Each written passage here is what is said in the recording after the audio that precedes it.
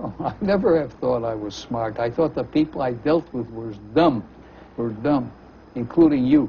And you just thought that the rules of the Navy were silly. I don't know, but I never read the rules. I prohibited it. We never had a book of Navy regulations in my office. I prohibited it. What drew you down into the body of the ship to learn about why the cranks cranked and the... Oh, for Christ's sake, what the hell is there about standing up and saluting and dressing up in the uniform? You can put dummies to do that job. That's why you became an engineer?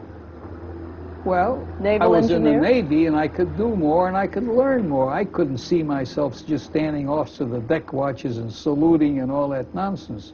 My job was not to work within a system. My job was to get things done and make this country strong. I would have worked hard at any job.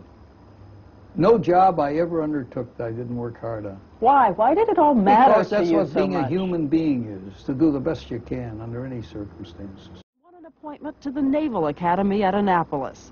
He was terrified he wouldn't make it. He became the class grind. Did you ever go out on dates? No. Did you ever go to dances? No. Did you ever go to the movies? On Saturday night, occasionally, I studied.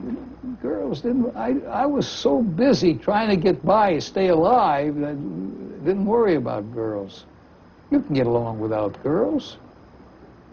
I heard that you had people come in and you sat them down in chairs in which some of the legs were shorter than the others. No, not only two. I saw 6 inches from the two front, only two.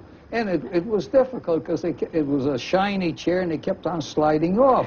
So they had to maintain their wits about them while they were asked these questions while they were sliding off the chair. And what about those that you brought in and made stand in the broom closet? Well, they came in, they gave stupid answers, so I thought I'd give them a chance to think. I'd put them in there for a couple hours, 3 hours, and I gave them plenty of time to think.